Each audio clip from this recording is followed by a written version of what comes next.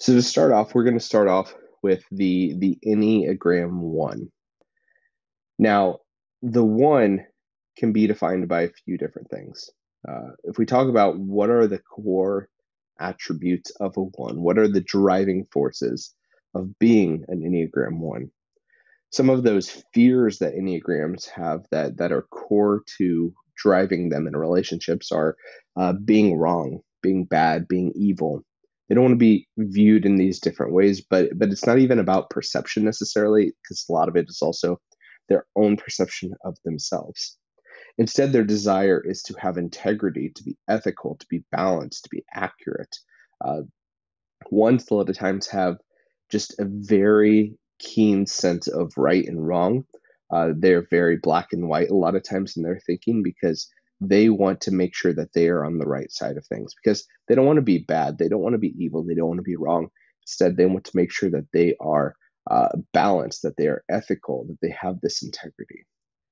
And what ones oftentimes long for, oftentimes this is stemming from childhood and family of origin and how we have been impacted by that, is to know that you are good. This is an internal battle. When we talk about core longings, these are internal struggles that each one of these numbers will have in kind of believing about themselves. And so ones oftentimes want so bad to know that I am good, which is why they are seeking out this integrity and seeking out this balance and trying to not be bad or wrong or evil. So to talk about the idea of reconciliation, we're going to look at it from a few different angles here. The first angle is in your relationship with others. So if you're here today and you are an Enneagram 1, I want to provide just a few different observations or challenges or encouragements for you to think about as you are trying to reconciliate with others, as you are in relationships with others. The first is to extend grace because oftentimes, again, you have this very black and white approach to things. Not other numbers do necessarily. So trying to extend grace, trying to not hold others to this standard of this is the exact way of viewing things, uh, but instead allowing for a little bit of care and leniency and even when we talk about grace from a biblical standpoint, there's a level of like the other person doesn't even necessarily deserve it in your opinion, but yet you're still going to offer this love and this care and this compassion. The second thing is if you are one and you're trying to reconcile relationships, make sure to ask questions and not judgment statements. Oftentimes, by viewing the world in a very black and white manner, it is easy to just say judgment statements and to say this is the way of thinking. That other ways of thinking would be wrong. So it's important instead to make sure that you ask questions, that you are intrigued about the other perspective on the situation, that you're able to listen. And that ties into this third one, which is to receive feedback without defensiveness. Again, going back to this very black and white approach to things, Enneagram ones oftentimes view their way as being right because there's so much trying to be in that mindset of being good. And so oftentimes it is easy, it is natural for ones to respond to feedback with defensiveness because to them, they have put in all of these parameters. They've created all of these systems. They've tried to find balance and find integrity in order to find themselves in the position of good or doing the right thing. And so, if you are approaching them in a way, talking through uh, different struggles or issues that you need to reconcile with, ones may very easily take that defensively because, again, they've positioned themselves in such a way to feel like they're in the right spot. So, for ones, as you are in a relationship, try not to be defensive. Try instead to receive the feedback of others and hear the different perspectives on things.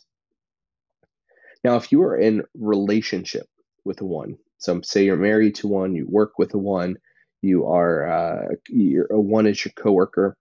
Here are two things that I would encourage you to do as you are trying to reconcile in different aspects of your relationship. First, make sure to take responsibility for your actions. Ones won't like it if you are trying to just abdicate your responsibility. If you're saying like, hey, it wasn't my fault, if we're here making excuses, instead owning up to your actions, owning up to where you made mistakes is incredibly important to reconciling with ones. The second is this: to be slow to speak with critique. Again, this goes back to some of the defensiveness that ones naturally have. Again, because they've created these guardrails in their system, and they think that they are living in the right way. And so, if someone points out a way that maybe isn't the right way, that isn't the good way, uh, it will naturally lead to defensiveness. So, when you speak with critique, be careful with how you do that. Be cautious. Be mindful that ones are trying so hard to create this world in which they are doing the right thing. Um, Realize that, see that perspective, and then if you were able to offer the critique, be careful with how you do it. Do it in a way that they are able to hear it, and not in a way that is going to lead them to act out in defensiveness. Now, reconciliation also applies beyond just our relationship with others. It also applies to our relationship with ourselves. And so if we want to make sure that we are reconciling our perspective on ourselves, but also our ability to reconcile with others, there's a few things that we can do. So as an Enneagram 1, some ways that I would encourage you to take some time to do these things in order to reconcile yourself is first to see how God sees you, because he sees you as very good. We read it in the first book of the Bible in Genesis, when God creates humans, that when he created humans, he said that they were very good. He said all of these other things that he had made were good, but that humans were very good. So first and foremost, it's important for you as Enneagram ones to remember that you are seen through God's eyes as very good. And not just that, but go through the rest of Scripture. See what God calls you to. See how God views you. Um, Take some time and study in books like the book of First John, where you are a child of God, you are beloved, you are loved, that you are a royal priesthood. There's all of these different languages, or all of these different terms and attributes that apply to how God views us, and allow those things to seep in and enforce how you perceive yourself, because how you perceive yourself will then ultimately translate into these relationships of reconciliation. The third one is, create a small community that is trusted and get feedback from them.